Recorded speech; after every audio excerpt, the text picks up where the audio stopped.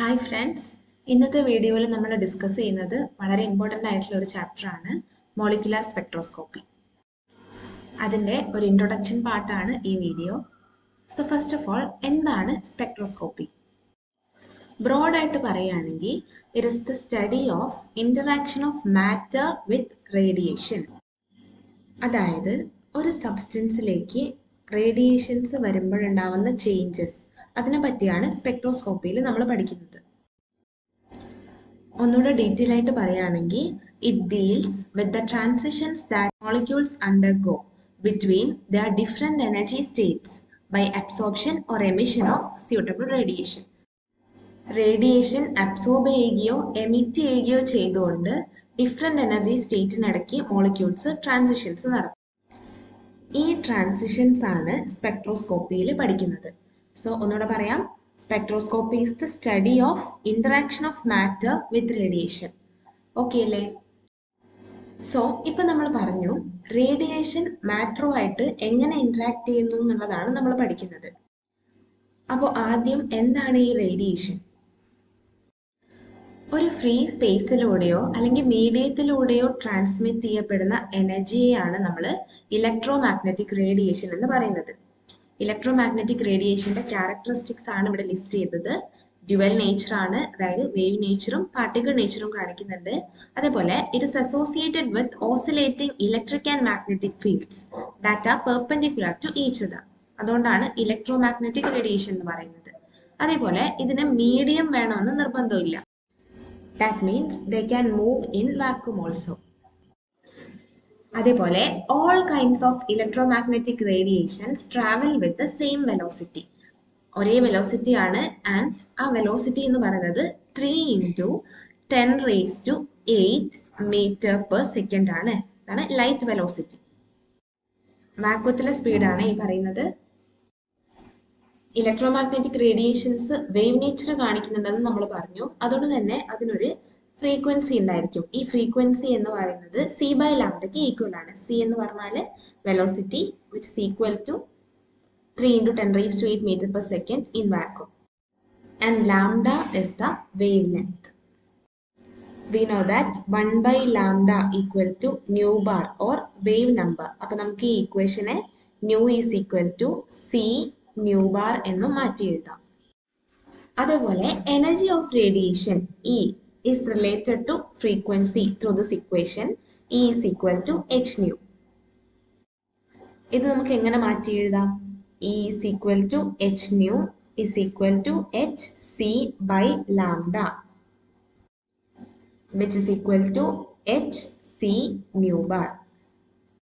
Here h is called Planck's constant. അതിന്റെ value 6.626 into 10⁻⁻34 joule second ആണ്. ഈ കാര്യങ്ങളൊക്കെയാണ് പ്രോബ്ലം ചെയ്യേണ്ട സമയത്ത് നമുക്ക് ആവശ്യമുണ്ടാകുന്നത്. നമ്മൾ പഠിച്ച ഈ കാര്യങ്ങൾ ഉപയോഗിച്ചുകൊണ്ട് ഈ പ്രോബ്ലം ഒന്ന് വർക്കൗട്ട് ചെയ്യുക.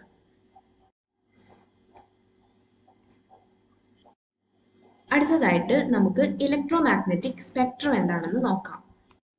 The range of frequencies present in light or electromagnetic radiation is known as the electromagnetic spectrum. ഈ ഇലക്ട്രോമാഗ്നറ്റിക് സ്പെക്ട്രം ഡിഫറെൻറ്റ് റീജിയൻസ് ആയിട്ട് ഡിവൈഡ് ചെയ്തിട്ടുണ്ട്. ഈ ഏരിയയിലേക്ക് പോകുമ്പോൾ ഫ്രീക്വൻസി ഡിക്രീസ് ചെയ്യുകയാണ് ചെയ്യുന്നത് ഈ ഒരു സ്പെക്ട്രം പ്രകാരം. അങ്ങനെയാണെങ്കിൽ ഇലക്ട്രോമാഗ്നറ്റിക് സ്പെക്ട്രത്തിനെ നമുക്ക് എങ്ങനെ ഡിഫൈൻ ചെയ്യാം? It is the distribution of electromagnetic waves according to their frequencies or wavelengths into different regions. Okay അല്ലേ? ഈ സ്പെക്ട്രത്തിലെ പ്രധാനപ്പെട്ട റീജിയൻസ് എന്ന് പറയുന്നത് cosmic ray, gamma ray, X ray, UV, visible region, infrared, microwave, radio wave. ഇതാണ് നമുക്ക് പ്രധാനമായിട്ടും അറിഞ്ഞിരിക്കേണ്ട regions. ഇതിലെ വിസിബിൾ റീജിയൻ തന്നെ വീണ്ടും ഡിഫറെൻറ്റ് റീജിയൻസ് ആയിട്ട് ക്ലാസിഫൈ ചെയ്യാം. നമുക്ക് സുപരിചിതമായിട്ടുള്ള വെബ്ജിയോർ.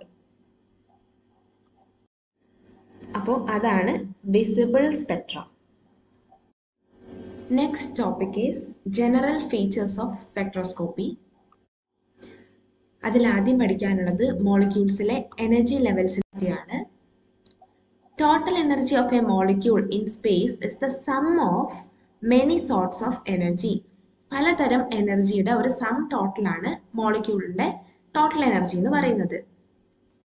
ഇവിടെ നമുക്ക് ഇമ്പോർട്ടൻ്റ് ആയിട്ടുള്ള 3 ടൈപ്പ് ഓഫ് എനർജിയാണ് rotational energy, vibrational energy and electronic energy. ഓരോന്നും എന്താണെന്ന് നോക്കാം. Rotational energy is the energy possessed by the molecule by bodily rotation about an axis passing through the center of gravity. ഒരു മോളിക്യൂളിന്റെ centre of ഗ്രാവിറ്റിയിലൂടെ pass ചെയ്യുന്ന ആക്സിസിന് about ആയിട്ട് rotate ചെയ്യുമ്പോൾ ഉണ്ടാവുന്ന energy, ആ rotation കൊണ്ടുണ്ടാവുന്ന എനർജിയാണ് റൊട്ടേഷണൽ എനർജി. അടുത്തത് vibrational energy. The energy associated with the periodic displacement of atoms of the molecule from their equilibrium positions. For example, water molecule consider ചെയ്യാം. അപ്പോൾ ഇതാണ് അതിൻ്റെ ഇക്വിലിബ്രിയം പൊസിഷൻ ഓരോ ആറ്റത്തിൻ്റെയും. ഇവിടെ നിന്നുണ്ടാവുന്ന ഇക്വിലിബ്രിയം പൊസിഷനിൽ നിന്നുണ്ടാവുന്ന ചേഞ്ച്, ഓരോ ആറ്റവും അതിൻ്റെ ഇക്വിലിബ്രിയം പൊസിഷനിൽ നിന്ന് ചേഞ്ച് ചെയ്യുന്നതാണ് വൈബ്രേഷൻസ് എന്നുള്ളതുകൊണ്ട് ഉദ്ദേശിക്കുന്നത്. ഈ വൈബ്രേഷൻസ് കൊണ്ടുണ്ടാവുന്ന എനർജിയാണ് വൈബ്രേഷണൽ എനർജി എന്ന് നമ്മൾ പറയാം. And the third category is electronic energy. The energy associated with the distribution of electrons of the molecule in its various energy states. നമ്മളിപ്പോൾ പറഞ്ഞ ഈ 3 കാറ്റഗറി ഓഫ് എനർജി, അതായത് rotational, vibrational and electronic energies of A molecule R quantised. ഈ 3 kind of എനർജിയും quantised ആണ്. ഇതിൽ electronic energy ലെവൽസിനെ നമ്മൾ quantum number n വെച്ചിട്ടാണ് റെപ്രസെന്റ് ചെയ്യുക. ഇലക്ട്രോണിക് എനർജി ലെവലിന് കറസ്പോണ്ടിങ് ആയിട്ടുള്ള ക്വാണ്ടം നമ്പർ ആണ് n. n-ന് ഇന്റഗ്രൽ വാല്യൂസ് ആണ് സ്റ്റാർട്ടിങ് ഫ്രം 1, അതായത് n പറ്റുന്ന വാല്യൂസ് 1, 2, 3 അങ്ങനെയുള്ള ഇന്റഗ്രൽ വാല്യൂസ് ആണ്. ഇനി ഓരോ ഇലക്ട്രോണിക് എനർജി ലെവൽസിനിടയ്ക്കും വൈബ്രേഷണൽ ലെവൽസ് ഉണ്ടാവും. ഡിഫറെൻറ്റ് വൈബ്രേഷണൽ ലെവൽസ് ഉണ്ടാവും ഓരോ ഇലക്ട്രോണിക് സ്റ്റേറ്റിനിടയ്ക്കും. ഈ വൈബ്രേഷണൽ എനർജി സ്റ്റേറ്റിനെയാണ് നമ്മൾ ക്വാണ്ടം നമ്പർ v വെച്ചിട്ട് റെപ്രസെന്റ് ചെയ്യുന്നത്. It can have values starting from 0, അതായത് 0, 1, 2 എന്നിങ്ങനെയുള്ള വാല്യൂസ് ആണ് വൈബ്രേഷണൽ എനർജി ലെവൽസിന് സാധിക്കുന്നത്. ഇനി ഓരോ vibrational energy സ്റ്റേറ്റിനിടയ്ക്കും rotational energy levels ഉണ്ട്. റൊട്ടേഷണൽ എനർജി ലെവൽസിനെ നമ്മൾ റെപ്രസെന്റ് ചെയ്യുന്നത് ക്വാണ്ടം നമ്പർ j ഉപയോഗിച്ചിട്ടാണ്. j can have values starting from 0. j equal to 0, 1, 2, 3 etc. അങ്ങനെയാണ് പോവുക. ഇത് നമുക്കൊരു എനർജി ലെവൽ ഡയഗ്രത്തിന്റെ ഹെൽപ്പോടെ നോക്കുകയാണെങ്കിൽ കണ്ടോ, ഇതൊരു ഇലക്ട്രോണിക് എനർജി ലെവലാണ്, ഇത് മറ്റൊരു ഇലക്ട്രോണിക് എനർജി ലെവലാണ്. ഈ ഇലക്ട്രോണിക് ലെവലിന്റെ ഇടയിൽ വൈബ്രേഷണൽ ലെവൽസ് ഉണ്ട്, ഡിഫറെൻറ്റ് വൈബ്രേഷണൽ ലെവൽസ് ഉണ്ട്. ഈ വൈബ്രേഷണൽ ലെവൽസിൻ്റെയും ഇടയിലാണ് റൊട്ടേഷണൽ എനർജി ലെവൽസ് കാണപ്പെടുന്നത്. ക്ലിയർ അല്ലേ? ഇങ്ങനെയൊക്കെയുള്ള എനർജി ലെവൽസുള്ള മോളിക്യൂൾസിലേക്കാണ് നമ്മൾ റേഡിയേഷൻസ് കൊടുക്കുന്നത്. അപ്പോൾ നമുക്ക് എന്തൊക്കെ ചേഞ്ചസ് ആണ് ഇവിടെ സംഭവിക്കുക എന്ന് അറിയണം. So interaction of matter with radiation. When electromagnetic radiation is incident upon a matter, it may be reflected, transmitted, refracted, scattered or absorbed. ഇത്രയും രീതിയിലാണ് ആ കൊടുക്കുന്ന റേഡിയേഷൻ ഡിസ്ട്രിബ്യൂട്ട് ചെയ്ത് പോവുക. ഈ കൂട്ടത്തിൽ അബ്സോർബ് ചെയ്യപ്പെടുന്ന റേഡിയേഷൻ ആണ് നമ്മുടെ മെയിൻ ഇൻട്രസ്റ്റ്. നേരത്തെ നമ്മൾ പറഞ്ഞതുപോലെ ഇലക്ട്രോമാഗ്നറ്റിക് റേഡിയേഷന് ഇലക്ട്രിക് ഫീൽഡും ഉണ്ട്, മാഗ്നറ്റിക് ഫീൽഡും ഉണ്ട്, and both of them are perpendicular to each other. നമ്മളൊരു സാമ്പിളിലേക്ക് റേഡിയേഷൻ കൊടുക്കുകയാണെന്ന് വിചാരിക്കുക.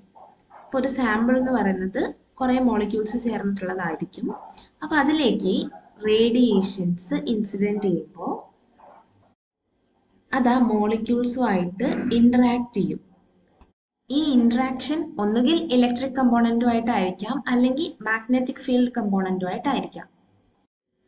ഇതാണ് ഒരു റേഡിയേഷൻ എന്ന് കരുതുക. അതിന് ഇലക്ട്രിക് ഫീൽഡ് കമ്പോണൻറ്റും ഉണ്ട്, മാഗ്നറ്റിക് ഫീൽഡ് കമ്പോണൻറ്റും ഉണ്ട്. ഇത് രണ്ടും പെർപെൻഡിക്കുലർ ആണ്. ഇതൊരു സാമ്പിളിലേക്ക് പതിക്കുന്ന സമയത്ത് അതിലുള്ള മോളിക്യൂൾസുമായിട്ട് ഇൻറ്ററാക്ട് ചെയ്യും. ഏത് electric field component or magnetic field component, ഏതെങ്കിലും ഒന്നായിരിക്കും ഈ ഇൻട്രാക്ഷനിൽ പങ്കെടുക്കുന്നത്. ഇവിടെ ഒരു ഇൻട്രാക്ഷൻ നടക്കുന്ന സമയത്ത് ഈ മോളിക്യൂള് വന്നിരിക്കുന്ന റേഡിയേഷനെ അബ്സോർബ് ചെയ്യും. Absorption occurs. ഇങ്ങനെ അബ്സോർബ് ചെയ്യുന്ന റേഡിയേഷന്റെ ഫ്രീക്വൻസി ന്യൂ ആണെന്ന് കരുതുക.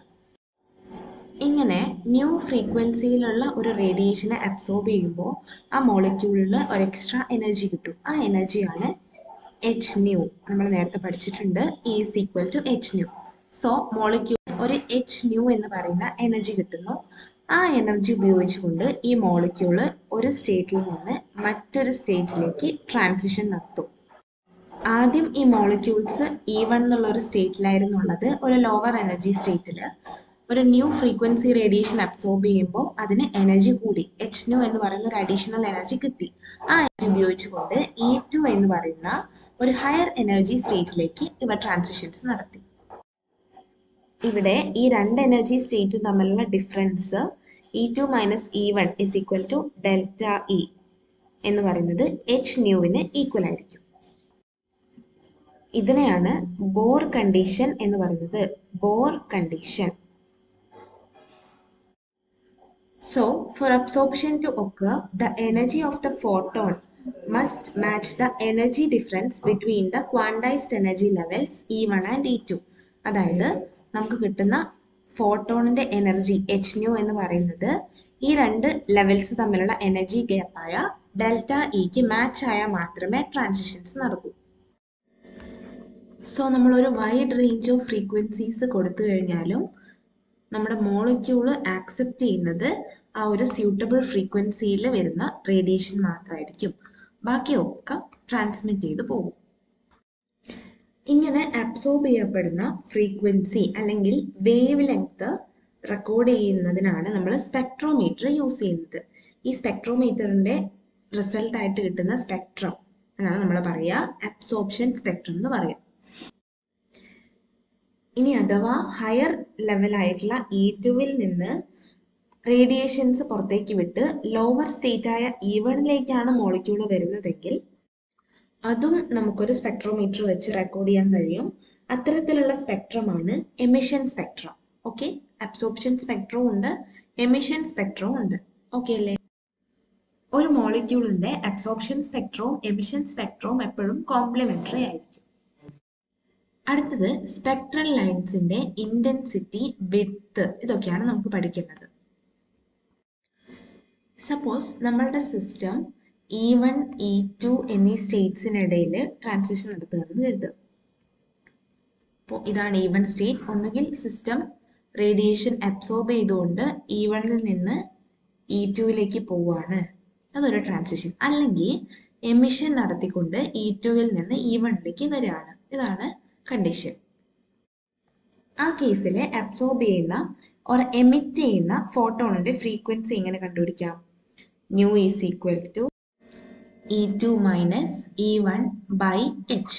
ഓക്കെ, അതുകൊണ്ട് തന്നെ നമ്മൾ എക്സ്പെക്ട് ചെയ്യുന്നത് ഒരു ഷാർപ്പ് ആയിട്ടുള്ള സ്പെക്ട്രൽ ലൈൻ ആയിരിക്കും. പക്ഷേ റിയാലിറ്റിയിൽ ഫ്രീക്വൻസി ഓഫ് ഫോട്ടോൺ എന്ന് പറയുന്നത് അത്ര പ്രിസൈസ് ആയിട്ട് കണ്ടുപിടിക്കാൻ നമുക്ക് പറ്റില്ല. അതുകൊണ്ട് തന്നെ ഒരു ഫൈനൈറ്റ് വിഡ്ത്ത് ഒക്കെയുള്ള ബ്രോഡ് ആയിട്ടുള്ള ലൈൻസ് ആണ് നമുക്ക് കിട്ടുക. ഓക്കെ, ഇതിനെയാണ് നമ്മൾ ബ്രോഡനിങ് ഓഫ് സ്പെക്ട്രൽ ലൈൻ എന്ന് പറയുന്നത്. ഒരു ഫൈനൈറ്റ് വിഡ്ത്ത് ഉള്ള spectral lines കിട്ടുന്നതിനെയാണ് broadening of spectral lines എന്ന് പറയുന്നത്. ബ്രോഡനിങ്ങിന് കാരണം ഈ മോളിക്യൂൾസിലുള്ള അറ്റോമിക് അല്ലെങ്കിൽ മോളിക്കുലർ എനർജി ലെവൽസ് എന്ന് പറയുന്നത് പ്രിസൈസ് അല്ല. സം കൈൻഡ് ഓഫ് പെർട്ടർബേഷൻ ഉണ്ടാവും. പെർട്ടർബ്ഡ് എനർജി സ്റ്റേറ്റ്സ് ആണ് മോളിക്യൂൾസിലുള്ളത് എന്നതുകൊണ്ടാണ് ബ്രോഡനിങ് സംഭവിക്കുന്നത്. ഈ ബ്രോഡനിങ്ങിനെ പറ്റിയും അതേപോലെ ഇന്റൻസിറ്റിയെ എഫക്റ്റ് ചെയ്യുന്ന പാരാമീറ്റേഴ്സിനെ പറ്റിയും അതുപോലെ different kinds of spectroscopic techniques അതിനെ പറ്റിയൊക്കെ നമുക്ക് അടുത്ത പാർട്ടിൽ ഡിസ്കസ് ചെയ്യാം. Thank you.